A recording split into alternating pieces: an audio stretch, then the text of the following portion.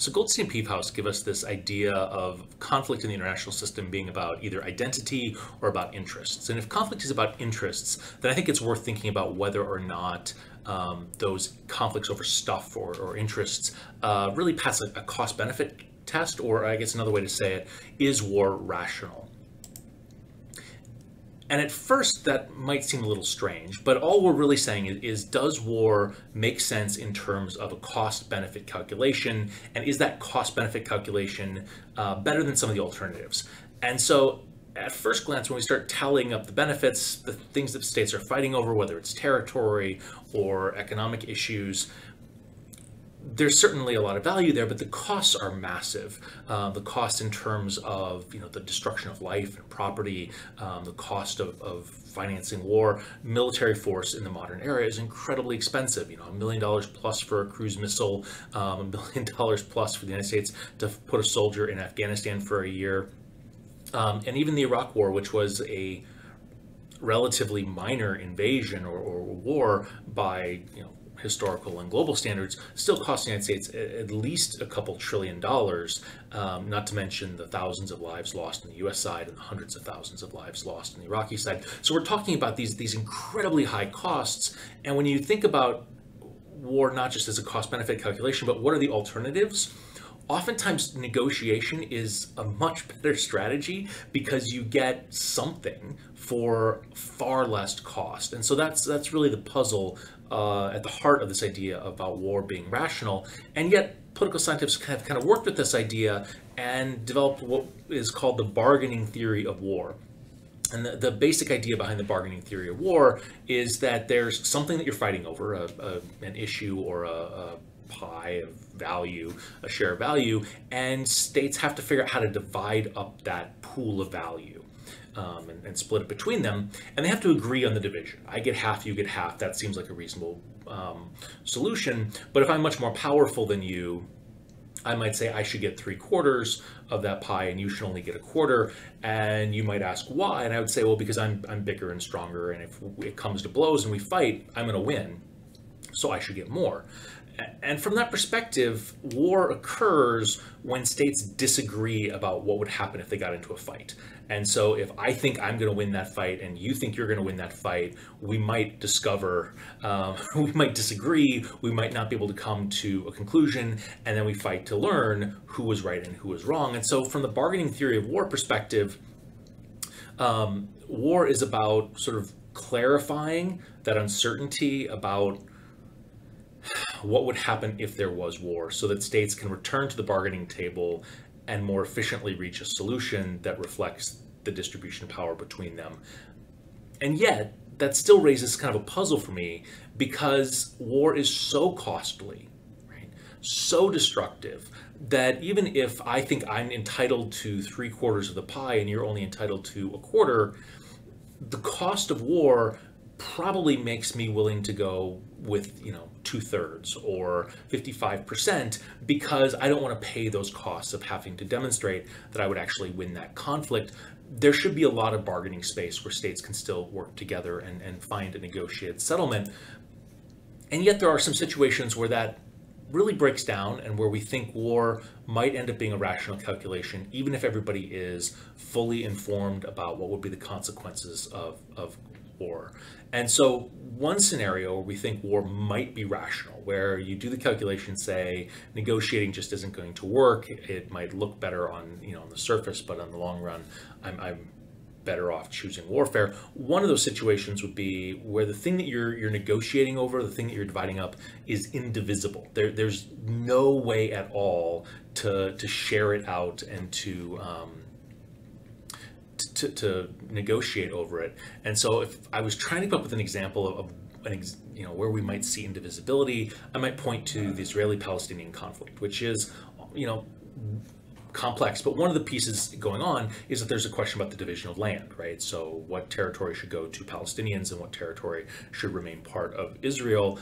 And that's a fairly easy thing to solve. We solve that problem all the time by drawing lines on maps, but it's not just about land.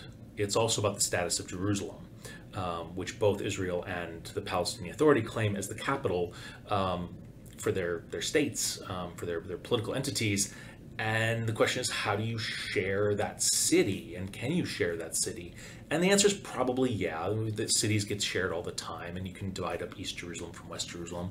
That's possible. But then there's the question of the Temple Mount and the Dome of the Rock, which sits right on top of the Temple Mount. So one of the holiest sites in Islam and the holiest site in Judaism share one physical point in space. And there's really no way to cut that in half so that it can be shared out. One side is going to control that spot and the other side isn't. And so there are occasionally situations where we can say, I'm fighting over this thing because there is no physical way to share it. It's an all or nothing kind of thing. And in that situation, maybe it would make sense to roll the dice and try war, as destructive as it is, because it's either that or nothing.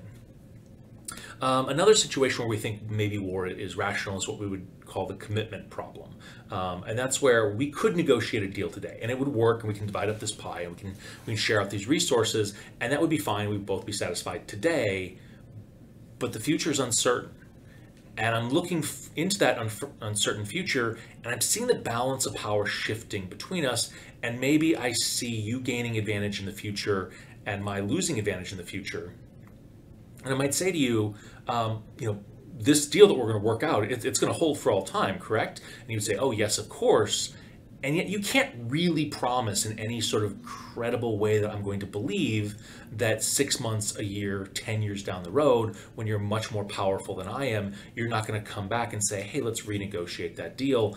Maybe it would be better for me to actually fight now when fighting actually favors me, to try to get something that feels a little bit more permanent, rather than risking that in 10 years when things have turned against me, you'll come back and we'll work this out. And I think one place where we see this, or maybe an example of this, is in the Eastern Front in World War II. Coming out of World War I, Germany had fought a two-front war, and Hitler understood that was sort of a mistake strategically on Germany's part, and wanted very much to avoid a two-front war as he sort of sought to conquer all of Europe. And so one of the first things that he did is he cut a deal with the Soviet Union to divide up Eastern Europe, and that's essentially worked out a deal to avoid fighting a two-front war. And then mid-war, he goes back on that deal. And part of what probably explains that is that Hitler was thinking about the longer term. He was thinking about how, in terms of population, in terms of industrial capacity, the Soviet Union was going to outstrip Germany fairly soon, and over the long term would be far more powerful than Germany. And also that the Soviet Union was going through a series of military purges, and so their officer corps had been absolutely decimated. And so Hitler was sort of doing the calculation of, I could wait until conditions favor me a little bit better, or I could strike now, or I could wait, but conditions would not favor me as well as now. The Soviet Union will be stronger. I'm better off fighting now, even though we had just cut a deal, than I would be to wait and hope that the Soviet Union honors that deal in the future. So that's a commitment problem. That's also sort of a reason why states might choose to fight, even when they are doing sort of a rational calculation about costs and benefits, and recognize that negotiation, in the short term at least, looks like a better strategy. The final story that we tell about why states might opt to fight, given the utter magnitude of costs that come with war, is this idea of deterrence, that negotiating might actually encourage other sides to make demands. And so this is something we talk about when we talk about the spiral model versus the deterrence model, but it shows up here in the bargaining theory of war, that if you negotiate with others, they might take that as a sign that you're willing to compromise, and they might make demands that they hadn't previously made. And therefore, when you're choosing not to negotiate, when you're choosing not to cut a deal, the actual thing that you're fighting over right now might not matter. But it might be that when you take this particular issue and the next issue and the next issue and the next issue after that collectively all that adds up to something that's maybe worth fighting for. And so the example I'm going to give would be the example of the Western Front in World War II, where the conflict doesn't begin with Hitler sort of cackling maniacally and says, "I'm going to conquer the world." The conflict begins with Hitler remilitarizing the Rhineland, which had been as part of the Treaty of Versailles, an agreement that this area would remain, free of military equipment, and Hitler moves military equipment back in, and Britain and France sort of look at that and say, well, we don't like it, but we're not going to oppose it. The next step that Hitler takes is the Anschluss, the unification with Austria, again, where he's sort of testing to see what's going to be the reaction of Western powers, and again, they sort of say, well, yes, we said that you shouldn't be able to do that, but we're not going to press you on it. And then there was the request to seize a chunk of territory from Czechoslovakia, and Britain and others, meet with Hitler in Munich, and Hitler says, yes, this is the very last issue. I'm not going to, take any more. Once I get this chunk of Czechoslovakia, I'm satisfied. They cut a deal with Hitler. He takes that chunk of Czechoslovakia and then rolls into the rest, and then moves on Poland. At which point, Britain and France say, if you attack Poland, that's it. That's war. And Hitler at this point has convinced himself that Britain and France won't challenge him, that they won't push back, and so he rolls into Poland, and the Britain and France declare war. And so the idea here with deterrence is that you're not necessarily fighting over whether the militarization of the Rhineland is something that you care about, and whether the costs versus benefits of that make sense. You're thinking about the Rhineland versus the Anschluss versus the Czechoslovakia versus Poland, and collectively all of that maybe does make sense to think about in terms of warfare. And so another example I can give you of this from the Civil War literature, that we find that countries that are facing only one ethno-national group that's making a claim for independence or autonomy will pretty quickly negotiate with that group. Whereas countries like India that have multiple different ethno-national groups that are seeking to tear off territory or seeking autonomy, that India will fight much longer against those groups, pushing into the decades. And we think part of that is that you could cut a deal with any one of those groups, but as soon as you cut that deal, other groups are going to press their demands. And so you're actually trying to deter all of that. We have a game theoretic kind of model that we use to think about this idea of deterrence, and it's the game of chicken. And I think folks should probably be familiar with this. This is sort of the classic story of you have two people, cars driving toward each other at high speeds, and the sort of test of wills, and each driver has to make a choice about whether they swerve or whether they go straight. And if they both swerve, they kind of, nobody crashes, and they both kind of get out, and the audience sort of, boos, and they look a little chagrined, and that's, we'll count that as 0 in our utility scores for the value that you get from this. And so the first 0 goes to player 1, the second 0 goes to player 2. But if player 1 goes straight and player 2 swerves, player 1 gets to jump out of the car and scream, yeah, it was not a chicken, and the player 2 that swerves has to hang their head in shame because they are the chicken. And I guess shame versus bragging rights, -1 versus 1 in our sort of utility game. It could go the other way, right? The player 1 could swerve, but if both players go straight, they crash into each other and presumably die, which we're going to count as -10 in our utility scoring. And so anybody looking at this would, and I really encourage folks not to find themselves in a situation where they're crashing into each other and going straight. That's a bad outcome. And certainly if you're thinking about whether you would, if you're playing this game once, whether you want to go straight or whether you want to swerve, you probably want to swerve because going straight could potentially risk, crashing, unless, of course, you knew the other player was going to swerve, and then you go straight. As a story about deterrence and as a story about the rational explanations of war, you're not playing this game once. You're not sort of working that table and trying to figure out what's the best strategy, what was my opponent going to do. You're playing this game over and over and over.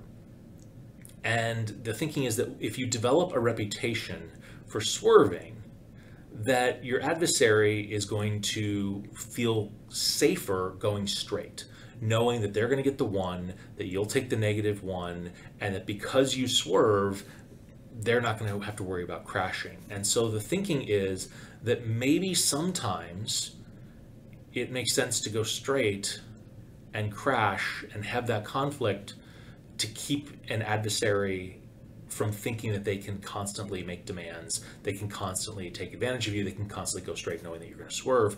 And so again, the the value of war, do I even want to say that? The logic of war? What bargaining theory of war suggests is that states might opt for war as a way of establishing reputations for being the kind of states that will occasionally use military force, that will occasionally wage war, so that others don't press them and don't make demands, and so they're less likely to be taken advantage of by other states that are trying to press their claims at your expense. Okay, I'm not sure that this is necessarily the most useful way to think about conflict, but we'll tie this into some of our conversations about the spiral model and about the bargaining model, and we'll also come back to some of this when we talk about conflicts of identity, which also interact or also engage with some of these same ideas about deterrence and the commitment problem and indivisibility.